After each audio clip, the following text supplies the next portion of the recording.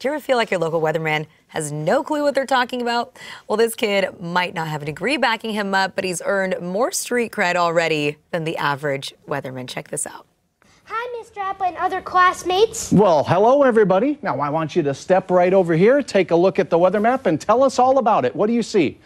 It's 17 degrees right now, and wind is north-northwest at 7 miles an hour. You got that and right. The a little bit of time is 5:13. 5:13 is the time right now. Why don't you step over here and tell us a few temperatures out in Minnesota? Good job. It's 21 degrees in Detroit Lakes, 17 degrees in Fargo, 18 in Fergus Falls. By the way, we must say that video right there is courtesy of KVLY. And this is William Hellman, who's a 9-year-old that participated in the school program in Fargo, North Dakota.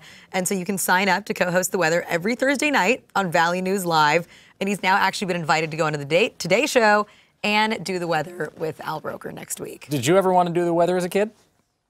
No, can't really say I did. I was pretty fascinated by the idea of a green screen and how it worked. I could see you wanting to be a weatherman. Like, the thing is, like, you have it here, so the way that it works, people, guys, community members, friends, is that you look off to the side and there's like a little monitor, so behind you it's just all green. There's nothing behind you. So give us today's weather.